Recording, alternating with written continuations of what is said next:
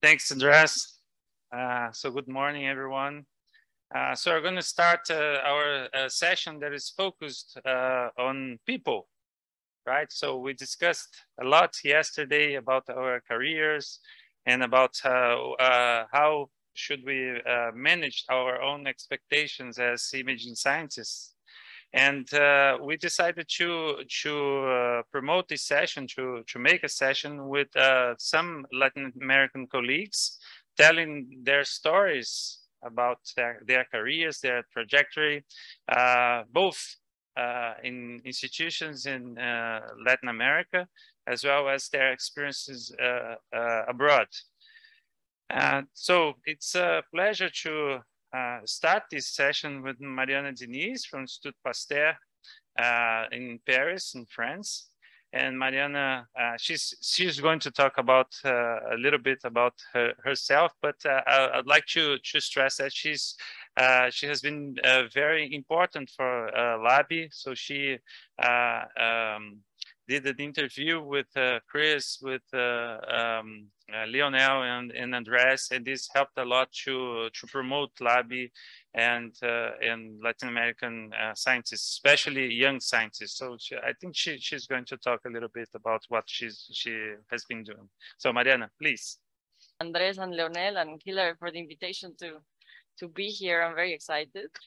So yeah, I won't talk too much about myself, but I've been asked a couple of times in the interviews if what I do is scientific journalism, and this is really a hobby. What I've been doing my career is mostly parasitology. First, I started with malaria during since my bachelor's and up to my first postdoc. And in the institutions that you can see at the top on the malaria life cycle. And I was very lucky to be funded by these international organizations. And then later on, I moved to study trypanosoma, which, if you know it, it's also a very exciting parasite. So all of this based on microscopy. So that's what the little guy on the corner was supposed to mean. So yeah, that's what I do. It's mostly imaging as well. So it has been the implementation of techniques to study mostly in vivo, so intravital microscopy, optical projection tomography, photoacoustic imaging, and lattice light sheet microscopy. But really what I wanted to present today, and this is the introduction to people, is at some point I thought, okay, maybe we should expand who knows us and how much we can reach in the global imaging community. And I had been working I don't know if you are familiar with Prelights, which is part of the company of biologists as well. And I became aware of focal plane. And then I asked them, because I was linked to some of them because of Prelights, to some of my colleagues. They told me, yeah, of course you can write your blog if you're interested. And so I started the blog on Latin American microscopies. Right now, if you see the map of Latin America, this is where we are. So we have completed 10 interviews. So that was the initial plan, to do 10. And the plan is to later, once we finish with all the countries, we go back and continue doing this continuously. So right now we are starting in Chile. We have finished. I finished doing the interviews in Argentina, but they haven't all been published, so it's still coming out. So the goal is to have the interviews, at least initially, of all 33 countries, so around 400 interviews. And because the only condition they told me at Focal Plane was, please keep it to 1 interview per week. So this is going to last 5 years initially, and then we will continue with the updates for later. And so initially I thought, okay, it's about knowing the people and really putting everyone on the map on what is being done in the region. But as I started talking to everyone, I realized, wow, there's a lot more of rich things coming out from these interviews, and I think we should know each other in this sense. So these are, for example, so on the dark part, you can see some of the questions that I ask, and the type of information it's giving us is, who are the people behind the science that we see in papers, right? How did they reach this point? How did they get inspired to be scientists? Also, I think these are role models for this and the new generation. So knowing the stories of others is really important for anyone that is already a young scientist and starting or considering becoming a scientist. Also highlighting the high quality in science done in the region, both within Latin America and by Latin Americans abroad. I think that that has also been quite shocking to me to know, okay, we all of this is available everywhere, right? In the region and from Latin Americans elsewhere. And the other thing is the very rich stories that people have been sharing of the historical and political aspects of the country, which I think when it reaches a global audience, some people are not familiar with these challenges. So for example, some of the things people mentioned were how it was post-dictatorial in some of the countries, right? Or the political instability, or even when I've interviewed, I didn't know that we are known as the diaspora, people who are abroad, but the very big differences of why do you not come back and why do you come back. So for example, initiatives from the countries to bring back the scientists from abroad, and other things that are not even scientifically related on why some people don't want to come back. For example, gender violence.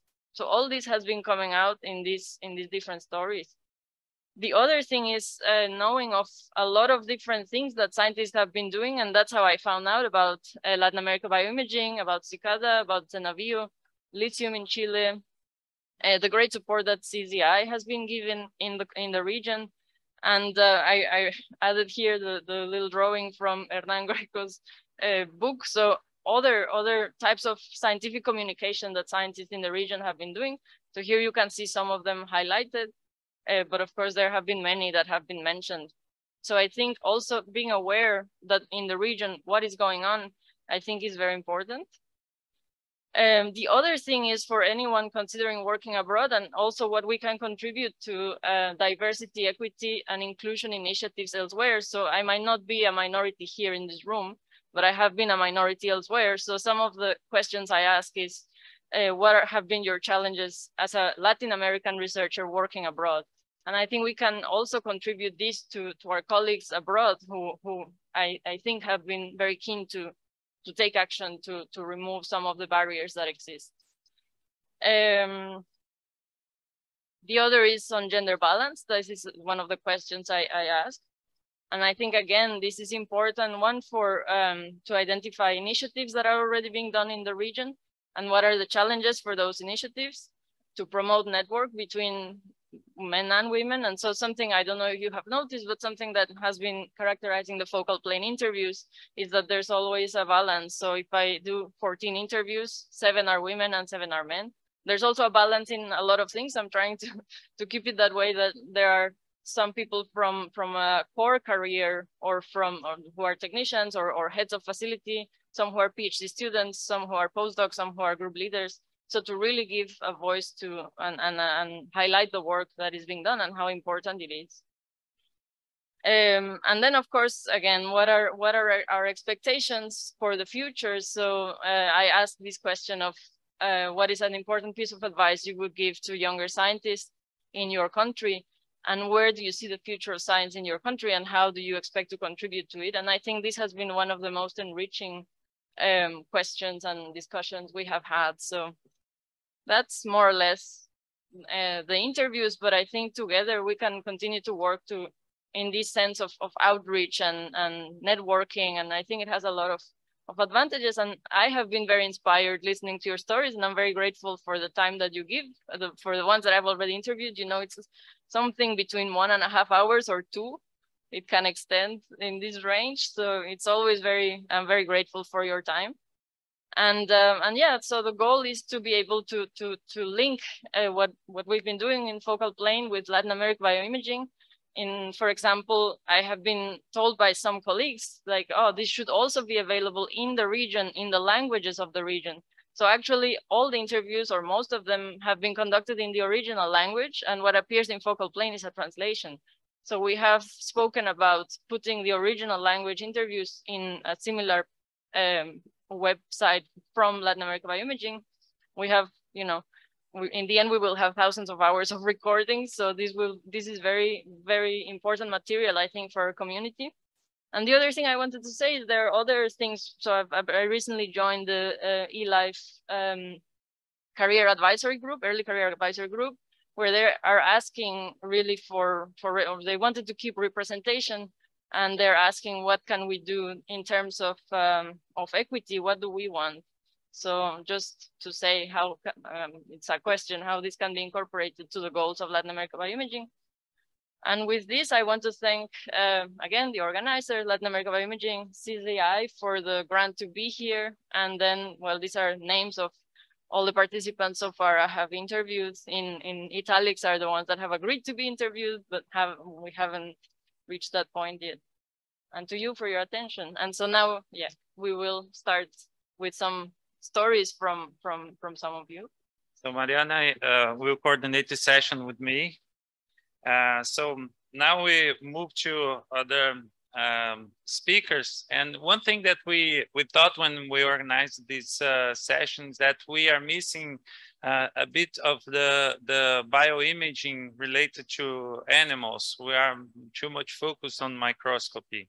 And to cover this gap, we invited Diego Szczupak from the Department of Neurobiology from the University of Pittsburg.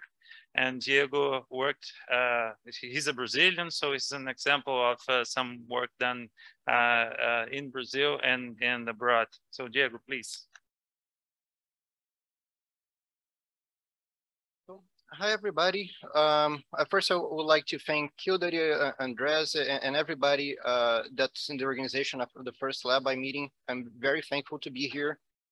And I always put this title because I think it's a little bit provocative, the secret pathways of the brain. And I love this cartoon whenever I'm presenting it because I work with the corpus callosum, which is this medial structure that connects the brain, but I think it translates to something more. And over here, we can think about connecting people and connecting centers as well. As Kildare said, this was work done by many hands in many institutions. We have Senabio from Brazil, we have University of Pittsburg from Pittsburg, NIH from Bethesda, we have FRJ as a whole from Rio, and IDOR Institute from Rio as well. And since this is to talk about my trajectory, I would like to go back a little bit, to my PhD, where I did it in the Center for Health Sciences in UFRJ. And I was very lucky to find these two advisors, Fernanda Mal and Roberto Lente, which were working with Kildare and the Senabio in small rodent MRIs. And there I've met amazing people, and I was able to do some science that I'm really proud of, where we image all these, so many mice that have the callosal dysgenesis pointed out by the arrows, but I'm not going to focus so much on that. And we're doing MRI in small animals, living animals in Brazil, which was something quite new to us. And at some point, we reach out some technical difficulties and some limitations itself with the magnet, because it was purchased for this company called Varian, which went out of business while we were receiving the magnet. And there was a whole lot of confusion around this. But then another opportunity came. Fernanda was in touch with Afonso Silva from NIH. He's also a Brazilian that has been there since ever. And there they had these other MRI techniques. They would do also awake marmoset imaging, which is this monkey here that stays comfortably and nicely and happily in a helmet while he's being scanned and doing tasks. So I told Afonso about it on my project. He said, well, if you want, we can scan these animals for you. And I was like, sure, that would be amazing. And then some time passed, nothing really happened. He was very busy, among other things. So I said, look, well, if you guys are electing people to do it, I would be happy to go. I had no idea about protocols or things in general. I thought I could just go there, do some experiments, go back to Brazil like a week or something like that. And then he was like, that's completely impossible. That's not an organized way to do it. Come here for a year. And I did. And I honestly fell in love with the work there.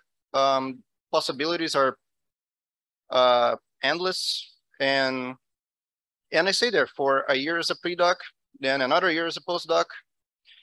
And then we did these experiments where we did tractography which is this nice MRI technique where you can color code the bundles, you can follow through the white matter fibers of the brain and produces these nice images. And through that, we can see how brain wires and how brain wires differently in animals that have corpus callosum versus no corpus callosum, which was interesting to us. But I think the most interesting thing was when we did AAV injections and we found out that all these bundles that we thought were abnormal in this specific mouse strain were actually present in regular mice as well. And then we were like, well, guess we don't know anything about the brain. We need to study it even further. And that's why we call this the secret pathways of the brain, because we are since then discovering new things. And in 2019, it was, as Afonso said, he dropped a bomb on me. He told me one day that, well, we're doing all these experiments. Next day, he told me, well, we're moving to Pittsburg. Want to come? And it was such a major life decision of changing places again and restarting everything again. I was very lucky that I have a girlfriend that was like, sure, let's go. So we went. And there I met even more amazing people. And we have been doing a lot of work in imaging, doing mainly focus on the marmosets, on these monkeys, but also doing mice. We do 2-photon imaging for calcium indicators now. We do PET-CT, we do MRI, we do histology.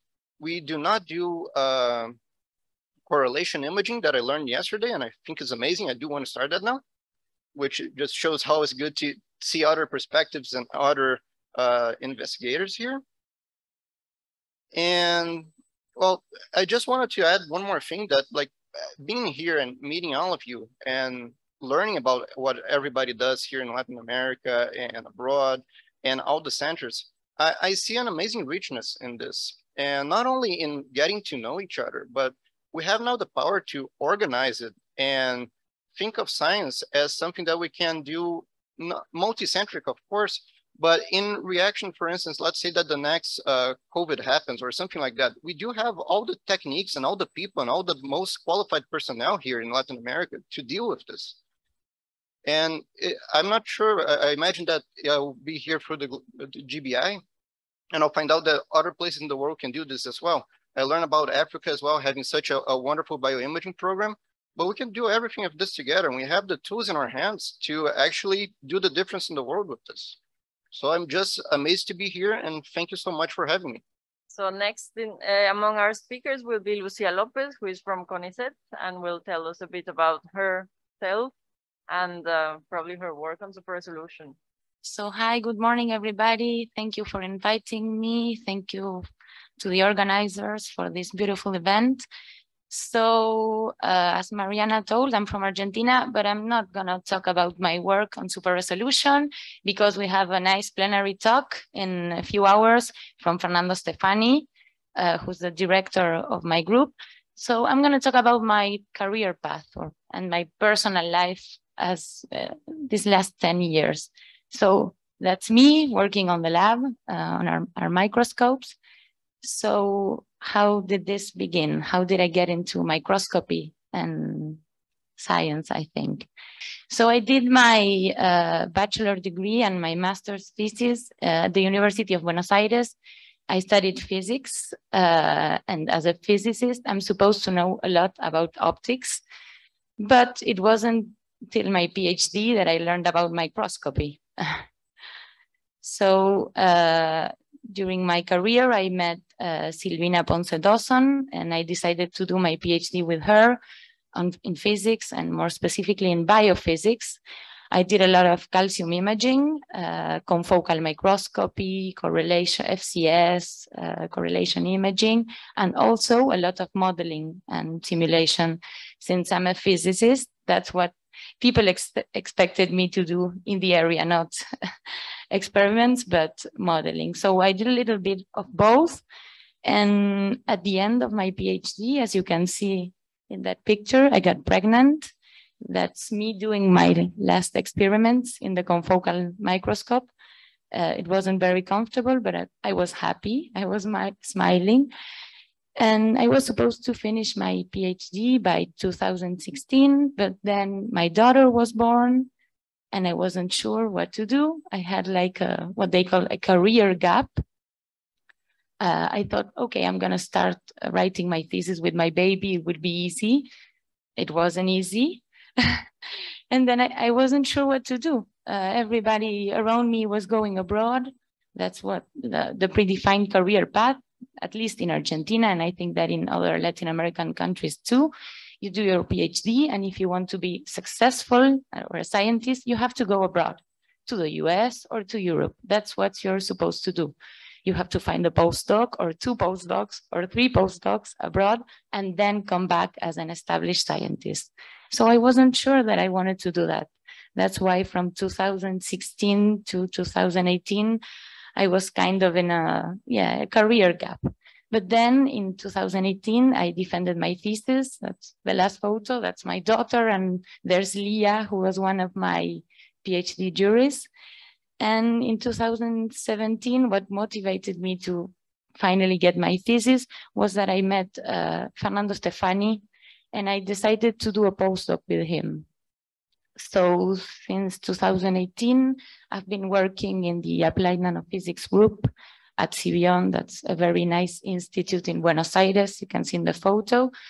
And I started my postdoc there with Fernando, mostly working on simulations and image analysis for our newest development in the lab. That was our mean flux setup.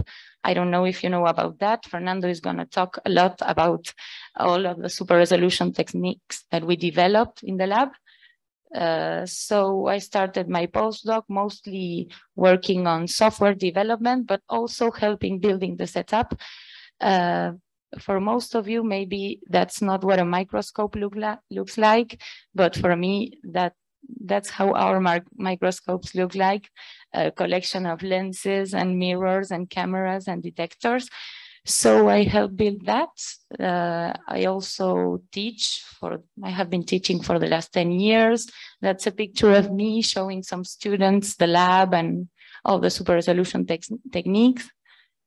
So then came 2020. I was like in the middle of the postdoc.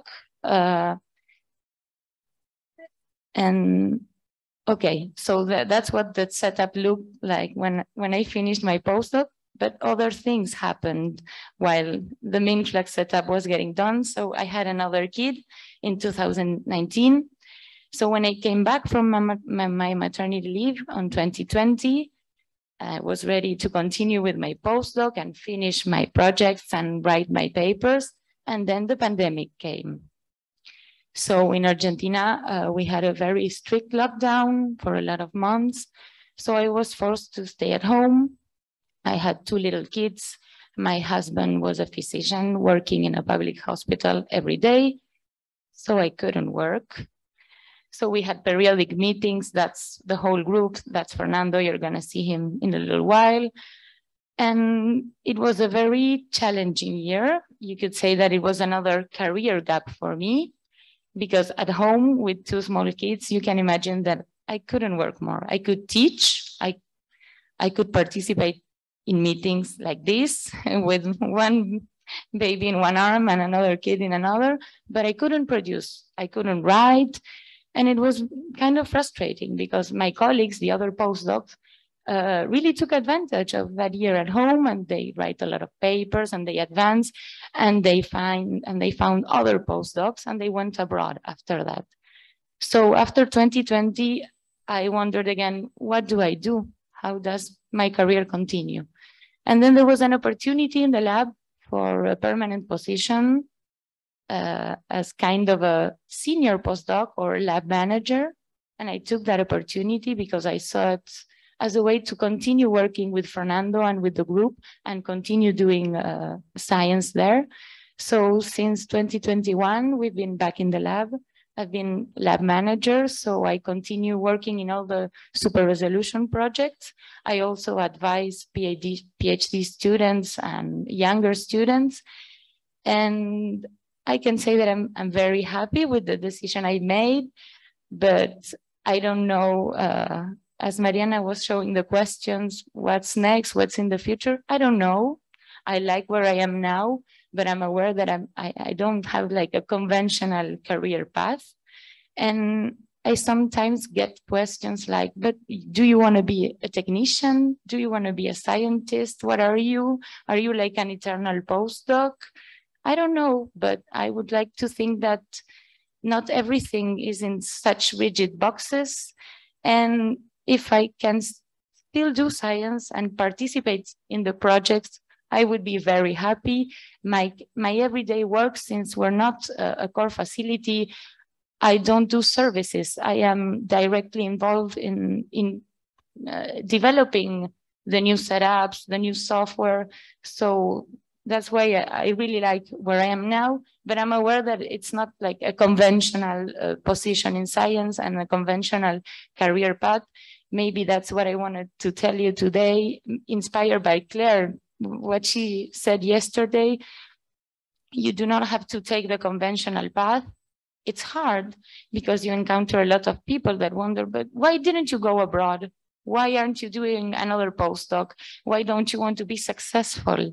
Why don't you want to have your own lab? Don't you want to be a PI? I don't know. I don't have the answer to those questions, but I'm really happy where I am now. And I hope to continue working with Fernando, developing microscopes, software analysis, working with people, helping other people. I really like helping other people design their experiments, analyze their data. I think that that also contributes a lot to science. And okay, so to finish, I wanted to show you our group. We have a very nice group, interdisciplinary group, chemists, engineers, biologists, physics. We're all needed to do what we're doing. And okay, so I didn't talk about my everyday work, but it looks like this. I spend a lot of time aligning our microscopes. That's me with Fernando. These are one of our microscopes. I spend a lot of time here, but I also spend a lot of time in the computer developing software, analyzing data. I also spend a lot of time in the lab preparing the samples. So that's also another thing that I like about my job, that I can acquire a different set of skills, and I continue learning. I like that I still don't have everything figured out. Okay, so thank you for your attention, and I hope to have questions then. And later on, yes, Fernando is going to tell you about our work in super resolution and more specifically in sub-10 nanometer resolution. So thank you. Thank you, Lucía. I must say that I was touched by your talk. And I bet that you are a wonderful Lego player with your children. So now we have two more speakers there that will present their talk remotely. So first, I would like to welcome Pablo Loza-Alvarez from Instituto de Ciencias Fotónicas, Barcelona. Pablo, thank you very much for accepting our invitation. Thank you very much. Can you hear me well? Okay, thank you very much to the organizers, in particular to Andrés Camait, to giving me the opportunity to present my trajectory. I was also asked to present a little bit of my work, and I give a little perspective of why these sort of initiatives are important to the imaging scientists. Okay, well, my group is called the Super Resolution Light Microscopy and Nanoscopy Lab, and what does that mean is that we do microscopy and all sorts of microscopy, from super resolution to the mesoscopic level. We are based at IFO in Barcelona. Okay, a little bit of my ground. I am Mexican. I did my PhD, sorry, my first degree at the National University of Mexico in 1992 as a physicist. Then I moved to the north of Mexico, to CICESE, where I did my master degree, and I specialized in optics and a little bit on ultra-short pulses. Then I moved to St. Andrews in Scotland, where I did my PhD. And in there, I worked with ultra-short pulses and nonlinear optics. This means that I was using nonlinear crystals, and we use those nonlinear crystals for characterizing ultra-short pulses. After my PhD, I moved to IFO in Barcelona. And then I decided to start using ultra-short pulses for some biomedical applications. And the natural way to do that was through nonlinear microscopy. So we started then exchanging nonlinear crystals for samples, from biological samples. And then I constructed there several microscopes, some multiphoton, I combined with confocal, I did some microscopes in Raman. And by 2009, we had a good collection of microscopes, and people were coming more and more to use them. So we decided to launch the facility, the Super Resolution Light Microscopy Facility, or SLM. And then by that time, we did adapt confocal microscopes to work in the nonlinear regime. We performed third harmonic generation microscopes dedicated only to that, or to second harmonic, and so on. To learn a little bit more about my trajectory, as a microscopist, let me just explain that my first biological sample was starch from potatoes. And this is great because starch produces an excellent second harmonic signal from which we can optimize pulses. And our first work was optimize pulses at the sample plane of a nonlinear microscope. From there, we combined nonlinear microscopy with fluorescence, and then we started to use many animal models, like flies, worms, and so on. And we were working on muscular growth restriction, dystrophy, ischemia, and many other applications. After that, there was the time of light sheet. Light sheet started to be famous, and because we could build microscopes, at that time, there were no commercial houses, so we started to build light sheet microscopes. And we put many different samples, spheroids, organoids, embryos from zebrafish, and so on. And we studied different things like cancer, development, malformations, and so on. More or less at the same time, super resolution techniques became available. And then we acquired a few of those microscopes, one STED microscope, one STOR system. And then we started to study different things. For example, Alzheimer plaques, as you can see in this image. And soon after that, and more recently, we are working with the system that is called adaptive optics scanning laser ophthalmoscope, and this is for looking at retinas in human patients.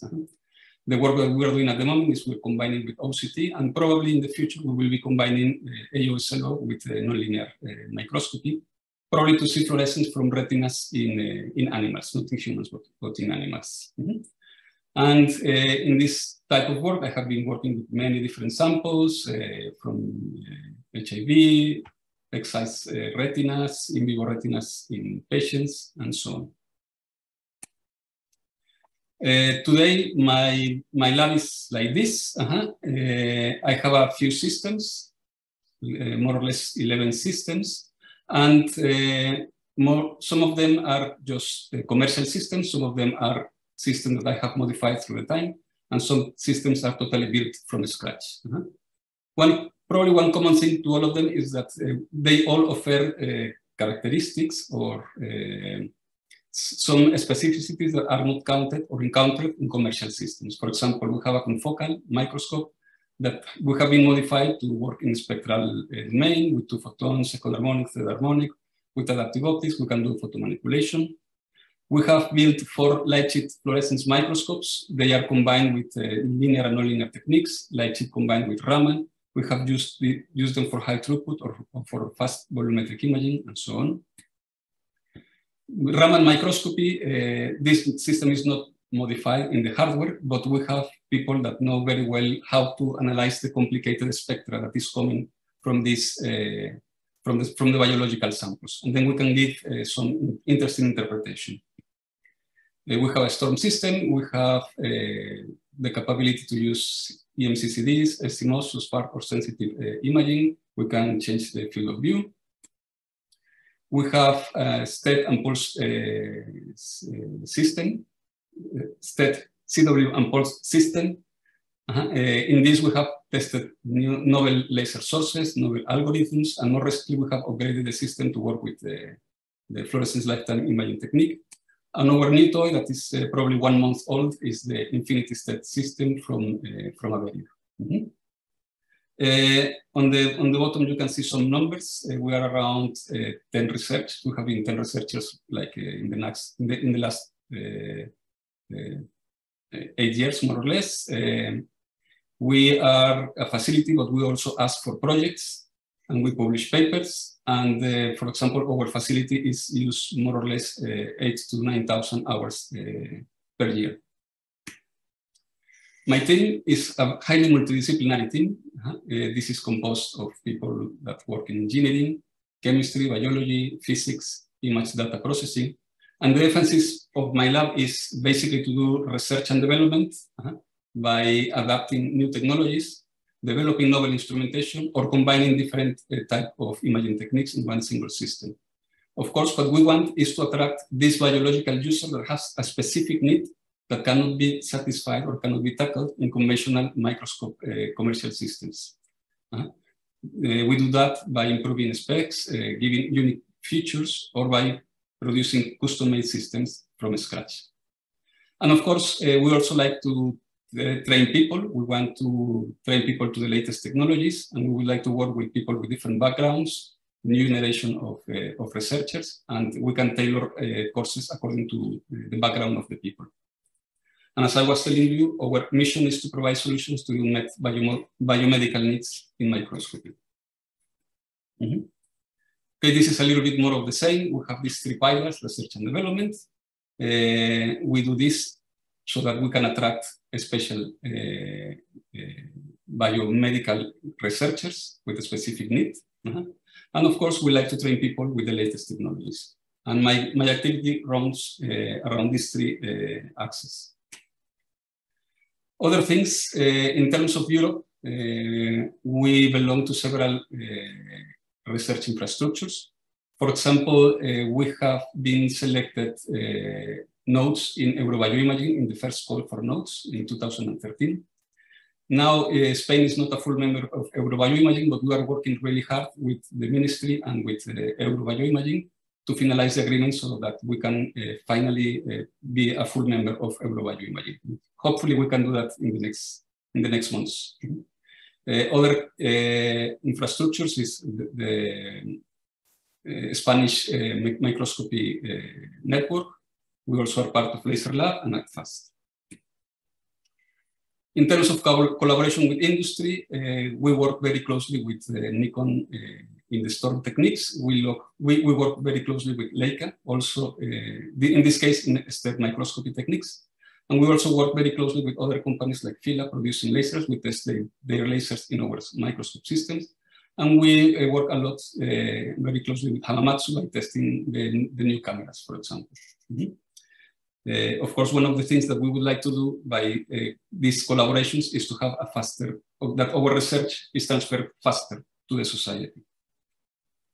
As well as with the industry, we have a close collaboration with different biomedical institutions. And we have established the Barcelona Medical Photonics Network. And here we work with the main biomedical research institutes, as well as with the main hospitals in Barcelona. One of the ways in which we establish this collaboration is, for example, through hiring PhD or postdocs, in which these spend half of the time at ICPO and half of the time in the other institution. And this creates a very nice synergy and catalyzes a lot the work. As part of my work, well, I have already shown that we are active in looking at retinas. We have worked with retinal implants. We can see humans' retinas. For example, here you can see the vessels, and this is the blood circulating in the vessel of the retinas. Obviously, the eye is moving. And finally, we have built another system that is ready for use in the different hospitals. We have one system in Norway and one system in Paris, and they are testing these systems for medical use. This is another big part of our work. We like to combine techniques, and in this case, this was an EUBI Corbel project a few years ago. And here we were studying the ray fish, and we were studying the cartilage zones of the ray fish. And for that, we were combining many different techniques, as you can see here, from label-free to clarification techniques, also using mathematical models. Raman, we have lots of activity in Raman. Raman is very wide to use. So we have used it for the food industry, for studying cancer, for neurobiology, and even for studying some archaeological samples. Light sheet fluorescence, we are very active in light sheet microscopy. I have already commented a little bit on this. One of the things that we are doing is combining light sheet with fluidic systems so that we can study many, many different samples in a very fast way. Light sheet is very good for imaging living samples. So that's why we want to study many, many of them. And of course, in terms of super resolution, we have a step, but we also have a storm, and we have this private collaboration in which we are studying encephalopathy from cultures taken from patients.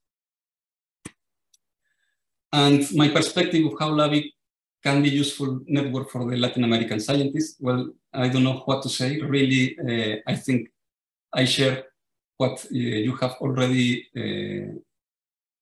put into the web.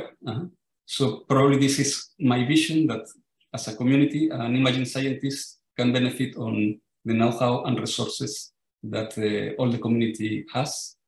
Of course, it's a strong way for collaborative efforts, and yeah, for difficult problems and enhanced capacities probably could solve in an efficient way all the problems. As an individual for the imaging scientist, I guess this is a great tool for professional development, to learn the best common practices between imaging scientists, and of course, an excellent way to train and shadowing opportunities. And of course, needless to say that at the SLN here, we're very happy to actively participate and learn from you, but also to contribute in whatever we could, so to make this Latin America Bioimaging stronger. And with that, I would like to thank you, and yeah, that's it. Thank you. Thanks. And now, as our last speaker is Moara Lemos.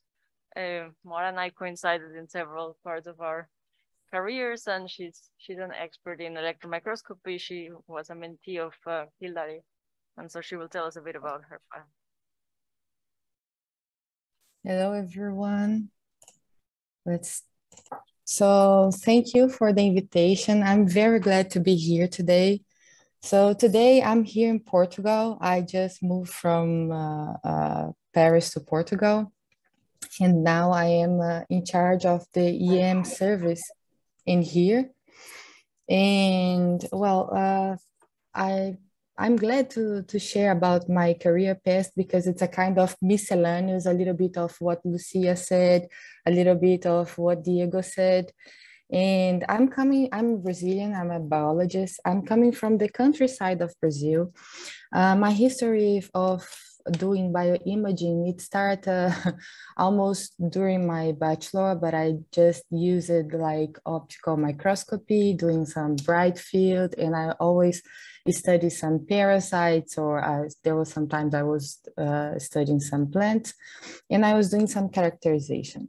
But the most part of I want to share with you, it's back on 2015 when I did my master in Juiz de Fora in the characterization of some parasites.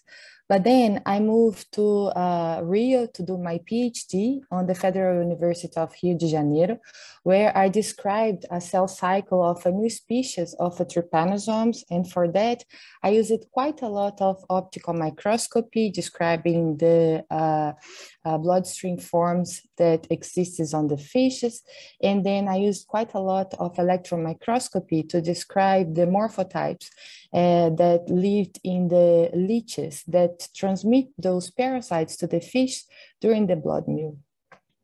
Then it was quite interesting. I described this new species, Trypanosoma belli, which I gave the name of my father because he inspired me a lot of being curious too about different things. And I keep studying this parasite, but I started a postdoc, and where I wanted to look for more exotic parasites, and then I studied frog trypanosomes, and then I also found interesting things. But there was a time I spent 2 years doing a postdoc in the Thais Souto Padrão lab. And then I thought, well, maybe it's a good idea to change a little bit of the field. to see different things. And then I went to my second postdoc to the Brazilian Center for Physics Research, where I integrate a small group of biologists that worked with biomaterials and nanoparticles. And then I was interested to study the interaction of the mammalian cells with different biocompatible material. In this case, it's the interaction of the cells with the hydroxyapatite, with different types of hydroxyapatites.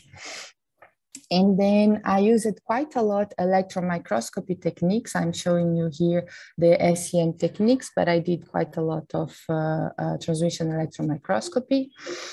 We also used the SEM for, that was quite interesting because we discovered that some spongy spicules has specific patterns related to the species. So we described these patterns, identified relating the species with the patterns, and we realized that was a great tool for the taxonomy to help in the identification of the sponges, which are quite of complicated, have quite of complicated taxonomy. Then in that institute, I spent 1 year in this postdoc where I did different things.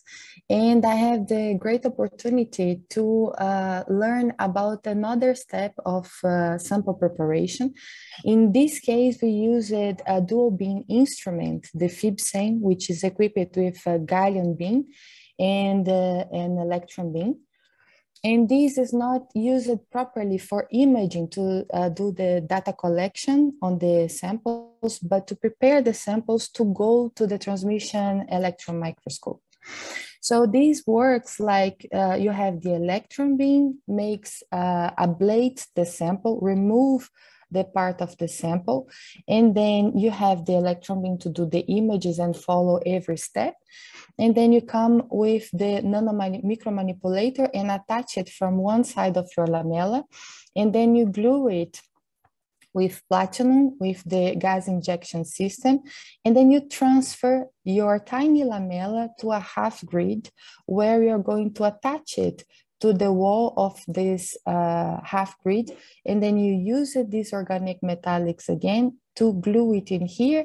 And this is the step that you start thinning your sample, then to have a thickness to go to the TEM to do the data acquisition. This is very common for material science, but it's very useful for hard tissues like bones and tooth to study it in biological samples. And then at the end of this 1 year, I decided to come back to the parasitology field. I miss it quite a lot.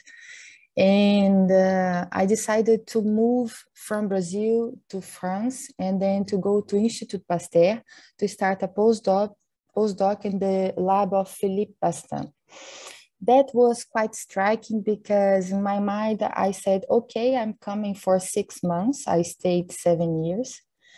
And culturally, it's quite different. So I left Brazil in February in the middle of summer, and I arrived in the middle of the winter. It seems not a big deal, but it is. So apart from the cultural adaptations, I had a nice time there. And in this time, I was going for study Trypanosoma brucei, which is a causative agent of sleeping sickness in humans.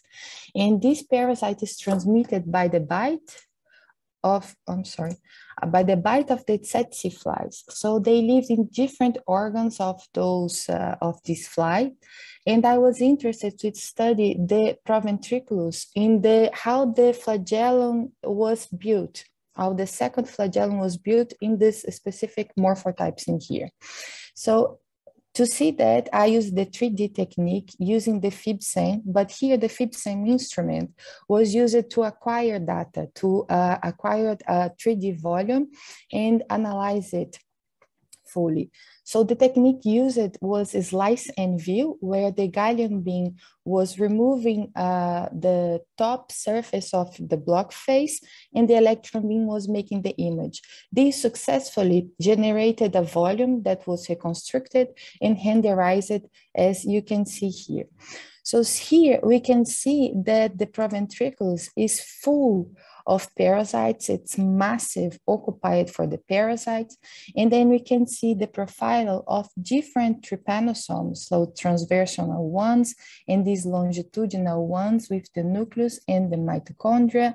Behind was a specific morphotype I was interested that has the flagellum, what I was looking for. So I did different kinds of imaging related to the fluorescence microscopy to characterize that. But then we had a more resolution for what I was looking for, which was the assembling of the new flagellum, analyze each profile of those parasites found in the proventriculus. Was more than 80 parasites analyzed. It was quite a lot, but it was really nice because we realized that those flagellum, it's being assembled while the parasite was changing morphotypes, was going to different developmental stage, and that was pretty new. So this we can see here, it's a segmentation on top of the one slice of the what you can get during the slice and view. So the new flagellum was very tiny and then grow attached to the pre-existing mature one. The nucleus was migrating while the flagellum was getting elongating. The nucleus migrates toward the posterior region where this organelle, the kinetoplast that contains the mitochondrial DNA is located. So in the more advanced developmental stage, the nucleus reaches the kinetoplast region and the flagellum too. But in this case, the flagellum is much more elongated. So we did quite different things at Philippe Pasteur, but I had the opportunity to get a permanent position at Institut Pasteur, and then I became a research engineer. So it was a little bit different from a postdoc position because I had to be responsible for the projects of the lab to assist the postdocs and the PhD students. I also had my own project, but I have to take care of the lab also, the functioning of the lab. And then in this lab, they were doing mostly electron microscopy, basically electron microscopy, but mostly cryo-electron microscopy. And I helped them to establish the cryo-correlative light and electron microscopy workflow. This workflow, we were the first ones to establish that at Pasteur. And then for that, we grow the cells with fluorescent markers on the grid, on the EM grid. And then we plunge freeze the cells, we make them vitreous for us to be able to look on the microscopes. And we do the imaging of the fluorescence imaging under the cryogenic conditions on the cryolight microscope. And then we transfer this grid for a transmission electron microscope, and we image the same cell, and then we correlate those images. This correlation allowed us to see the fluorescent markers and to choose our region of interest. And from this, we can do two different things. From the yellow squares, we can image those regions directly under the cryotransmission electron microscope. We were interested to do the tomography, so we tilt the sample to acquire different images. So in these thin regions, we can do it directly. But in the red squares, we were not able to image them. You can see on the transmission electron microscopy image, these regions are too thick. So we did lamella on those cells. And this now it's a little bit different because we use the cryo-FibSEM machine, and this we don't take the lamella from the cells. We use the cells as a support for the lamella. So we choose the region that you see in the correlated images, and then you come to the region of interest And with the gallium being removed, the ion being removed, the top and the bottom part, our lamella is this yellow one. So we remove the bulk sample. Here we have a lamella to make it thin. This is the cryofib-SEM image. When you look at from the top, you have the SEM image. This is a lamella made in here, 2 different views depending on the kind of the beam you're looking at. And here is this lamella on the transmission electron microscope. So we have this region here, very transparent to the electrons, and then we can acquire the tomograms. Then after the tomograms acquisition, we align the tomograms and we segment them. At that time, I was interested to look to the viral particle. So this is the viral particle. It was inside a vesicle decorated with clathrin. Here in orange is the clathrin scallion, and in blue is the virus particle. And then in the other image, we are looking for the virus particle inside an endolysosome, where I segmented its membrane in purple, the different content in gray, and the viral particle in blue. And then more recently, I have the chance to move to Portugal to work with service. So now I'm helping, I'm in charge of the electron microscopy for the Institute. This is quite new for me. I'm learning a lot. I think the good part of this job is that you have different kind of challenges along of your career path.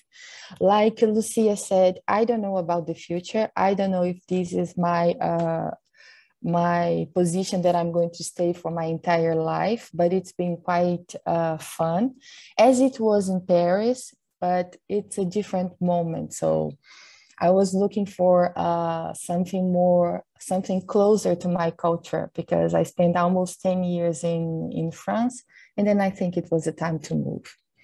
And with that, I would like to thank the people that helped me to do the experiments, mainly Thais Padron. She was my advisor in my PhD, the Senabio and Vanderlei de Souza and Kildare that allowed me to use the microscope. So I used to say that was the Disneyland for the microscopists. We have access to the different kind of techniques, and I learned a lot. And also Dorit Haining and Philippe Pasteur for the opportunity they gave me, and now the IMM Institute. So thank you. Thank you, Moara. So I have a few minutes for questions. I would like to invite the speakers to sit over there so that we can have a little discussion. So questions or comments? Hi, thank you all for your presentations. Actually, I was very interested in your experience. You said you moved to, not to Pittsburg, so to the first place without any knowledge of the protocols and actually that happened to a lot of us. I was wondering, what was your, say, turning point in terms of quickly getting into that type of work? You know, did you go to boot camp? What particular experience allowed you to get involved quickly into your new type of job and your new research activities? Yeah. Thank you for the question. That's, for me, was a very interesting experience, because I didn't know how regulated things were there, and not regulated in the sense of bioethics or anything like that, but regulated in the sense of courses that you need to take in to be able to be certified to do something that I have been doing in Brazil for so many years. So I was at the NIH, and they have this wonderful program to help foreigners to get very quickly adapted. They have something that they call an English course, but it's more like English academia. It's more like how you write an email, how you talk to someone that you have just met, how you do an interview, how you talk to the director of your department, things like that, which might sound a little silly, but it's incredibly different from country to country, and I think that was a lifesaver for me.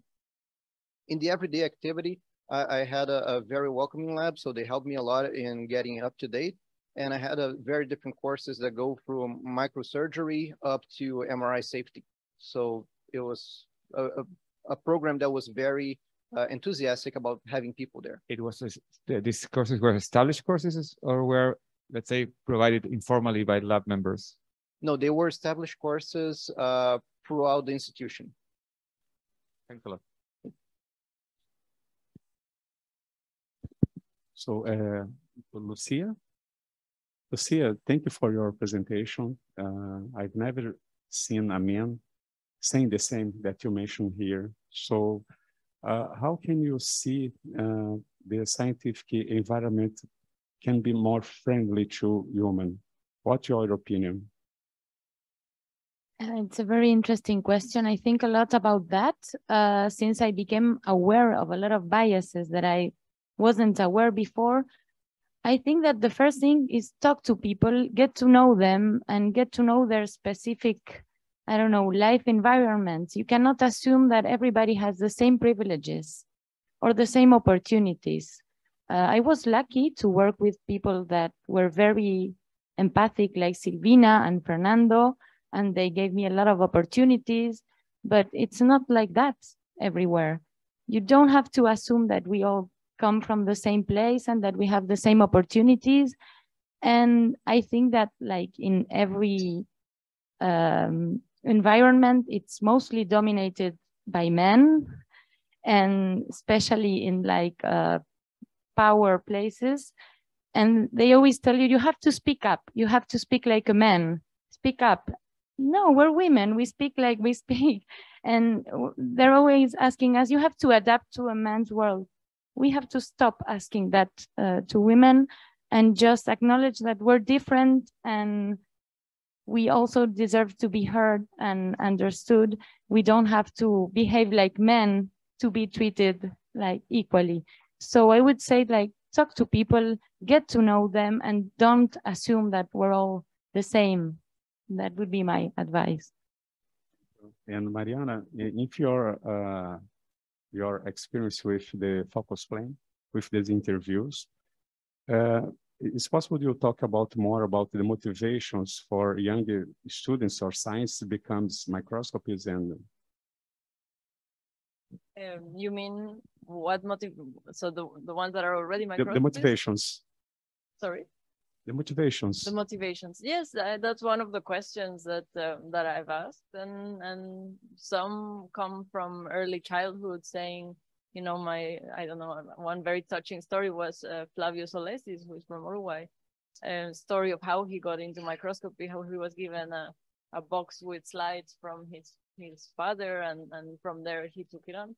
Others, it has come later on, so they're interested in science, and then some by serendipity came to microscopy. Others was very focused and they knew this is what they wanted to do. I think this is covered in a way, and I think it's a good example for. I don't know.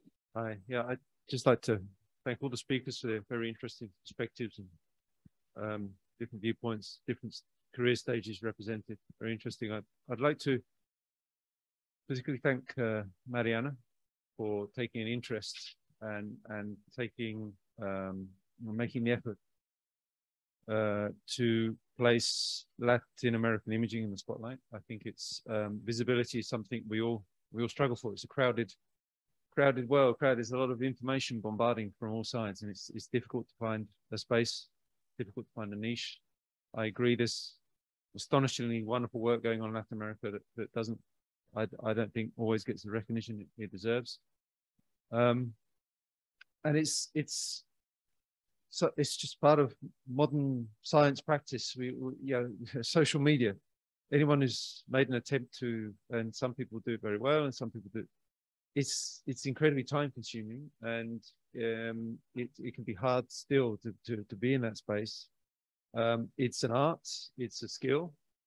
Not everybody has the skill or the motivation to do it. I think it's very important that we do engage, because it's although it can feel very much like sort of self-promotion, and these are not sort of things that we're as scientists necessarily sort of conditioned to feel comfortable with, but it's important, because although you may be promoting your own paper, your own lab, your own achievements, but at the end of the day, they're coming from Brazil or Argentina or Chile, and we all benefit because we all benefit from that visibility, even if it can feel uncomfortable at times. It's not a natural space for scientists to occupy a lot of the time. So I think it's such a critical part of modern communication, and I do think we should maybe look to, I'm thinking in terms of things that LABI can do or help with. Maybe some sort of social media training initiatives or social media or communication initiatives. That's what we've been talking about today. I think this is such an important area these days, and it's not natural for a lot of people. So thank you for putting us in that spotlight. And yeah, hopefully it's a very ambitious five-year sort of program to go through such a huge geographical area, but it's very, very worthwhile. So thank you, and thank you to all the speakers. It's great to see such great efforts happening. So, thanks. Thank you. I mean, for me, it's really, I thank all of you for the time you dedicate to it. I know everybody's very busy, so yes, and everybody that facilitates also the names of other colleagues. So sometimes it's very hard. I right now was in one specific country trying to find, and while some web pages, which is something that was touched upon yesterday, some web pages make it easy that you say advanced bioimaging. I wanted to make more of a comment for Lucia's situation. Something that I've noticed in my own staff as well is just the titles and the language we use. So I think you said you're a lab manager, and I was thinking when you were talking, like, that probably doesn't describe what you do at all. And I think maybe that's something as an international community we can think about, like, are there ways we can give different titles that are more appropriate that would really represent what you do? And I'm not someone who's like, oh, my title's this or that, but it makes such a difference in your institution and with your the people around you. And I have an example where one of my staff, most of my staff are postdocs, even though they're not doing a postdoc style position. That's their career stage, but that's the only HR position that fits. We don't have proper HR positions. So one of my postdocs was leaving for maternity leave, and she was really taking a leadership role, and I was so impressed. And we decided to promote her to Assistant Director of Training and Education.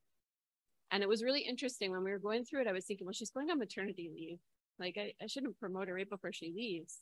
And then I'm like, oh my God, of course I should promote her before she leaves, right? And you get into this mentality of, you know, the culture that's around us. And so we did. About a month before she went on maternity leave, we promoted her and we did a little announcement. And then that year, our facility was being reviewed, and the committee asked why the assistant director was not a professor, like a PI lab. And I actually didn't say anything, like I didn't rebut.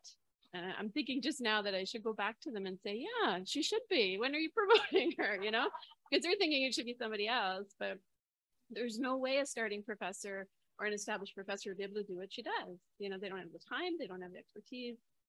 And so I think maybe I should go back to the committee and talk to them about that. But so just a comment more of how we could maybe improve.